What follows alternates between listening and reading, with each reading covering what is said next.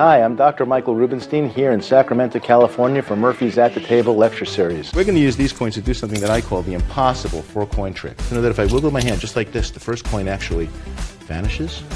Well, it really doesn't vanish, it just travels over to here. What's bewildering is that if I close both hands and I give them a shake, the second coin travels across, just like that. What's amazing is that even if you can't see it go, you could hear it arrive. Watch, there it goes, listen.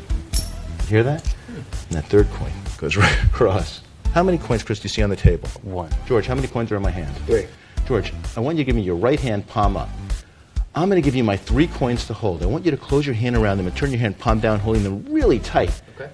Remember, you have 3, and I have 1. Now, Chris, try not to blink, because we all know that the hand can always fool the eye, sometimes the nose, and occasionally even the mouth. But it never, ever can fool the eyes of an entire audience, and even the camera, that has been burning my hand like a laser beam since we started this trick, which is why, under test conditions, it would be impossible for my coin to vanish. Now, Chris, you remember how many coins I put into George's hand? Yes. George, I'd like you to put them on the table one at a time, and Chris, you count for him as he does so. Oh, God.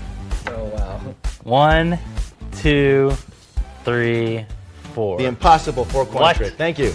What just happened? Thank you. We're going to learn some new routines that I've never taught before, including Vegas math, which is a nice combination of a gadabout coins routine with a slot machine ending that I think you'll love. I have 1 coin and 1 coin. How much is 1 and 1? 2. Should be 2. That's what I learned. But in Vegas math, it's always 1, 2, 3. Really, really strange. Very. Let me do that again. Okay, so if I have 3 coins, and this time I take out 1, 2, I put them away. How much is 3 minus 2? 1. Should be 1. That's what I learned. But in Vegas math, it's 1, 2, 3. Now, there's only one time that this doesn't work. Okay? So if you have 3 coins and you take out 1, 2, and 3, how much is 3 minus 3? 0. It should be 0, but as I said, there's an exception, because in Vegas, if you're down to 0, usually that's when you win the jackpot. What? We're going to do a mentalism effect using coins and cards, so you're kind of combining all 3 in a really nice presentation for walk around that anybody can do. And what I want you to do is just put some sort of identifying mark on the front so you know for sure that that's your coin. Okay. I'm going to do a prediction on the other side. Okay? Have a deck of cards. Okay. Cut about half the cards to the side. Take this deck, this half, I want you to make 3 different piles. Okay. Okay. They're about even. That's good. I want you to put your hand on one of the piles. That's the one we're going to use. This one. Spread these out. And they're what, like 6 cards? Pull one of those cards out. Any one you want. You sure? Yes. Okay.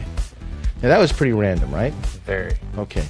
So now, I have to admit that I made a prediction of a card that you would choose.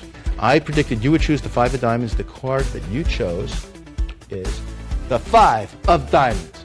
No. No. It's not the 5 of diamonds. It's the 8 of hearts. But wait, I'm not a mentalist. I'm a friggin' coin magician. I'm not going to mess things up. You chose the 8 of hearts? Yes. Watch, that says 5 of diamonds. Watch it, just wave my hand over it, and it changes into the 8 of hearts. That fooled me very bad. That was great. So come join me, Mike Rubinstein, for the At the Table lecture.